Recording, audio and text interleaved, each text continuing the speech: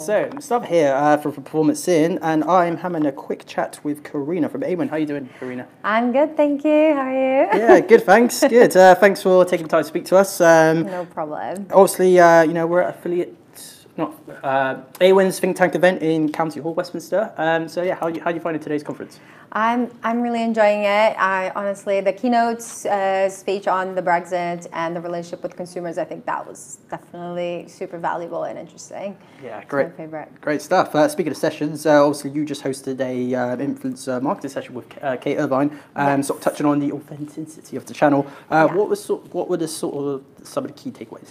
I would say the main takeaway is for advertisers not to see authenticity just in the context of fake followers and bots, because I think that's what people talk a lot about. But we have technology now, and with the new software, you can see fake followers at the click of a button. So I don't think it's really worth discussing. Authenticity should be looked at in terms of like the content that these influencers create and the relationship that they have with their audience, and that is if the brand placement there is actually authentic. That was the main key takeaway. Cool, great stuff. And there's no denying, authenticity is a big factor in influencer marketing, and sort of what was discussed today as well. Just how vital is it for advertisers to work with the right influencers whilst also demonstrating authentic campaigns? Yeah, I mean, honestly, if advertisers, they don't want to like finish a campaign, look at a report that has a bunch of impressions, a bunch of likes, and then look at that and be like, okay, now what? And then, yeah, they should prioritize authenticity, because it's very easy to spend a lot of money and have it go to waste. So really doing the work, when I explain to clients sometimes really what goes into it, they look in their faces like, oh, that's a lot of work. I thought it was going to be easier. I was like, yeah, it's easy to spend money and not have any results. It is hard to see results, but when you do see, it can be really, really good. Great stuff. And sort of speaking about influencer marketing as a whole, it's becoming increasingly accepted within the affiliate space, sort of with larger portions of marketing budgets being designated to it. Why do you think that is?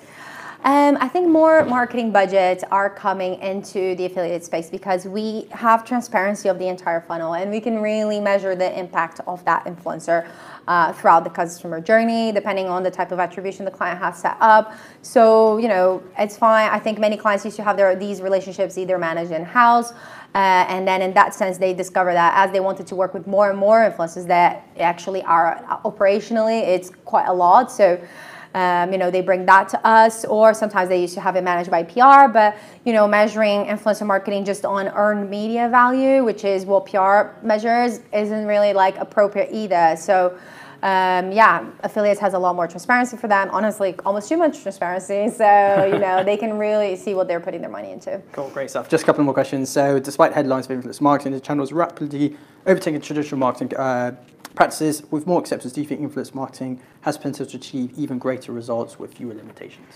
I mean, I think it depends how you interpret limitations, but I think on some areas, it would actually be better if we had more limitations or more regulations, like, for example, the supplements industry. Like, that needs more regulation on social media just in general, not just with influencers, obviously, because there's no regulation and limitation in this area. Like, a lot of those products, like these fit teas, a lot of them are just basically laxatives, and it can be quite consequential. Whereas for fashion, okay, you buy an outfit, you don't look good, that doesn't really have a lot of consequence, so that I don't feel that needs a lot of limitation. But I think there is a bit of a danger for advertisers wanting to replace other forms of media, and like, for example, the volumes that they used to see in other forms of media with influencer marketing, because the more you want volume real fast, you lose control of the message and all those things. So I think there is a lot of potential.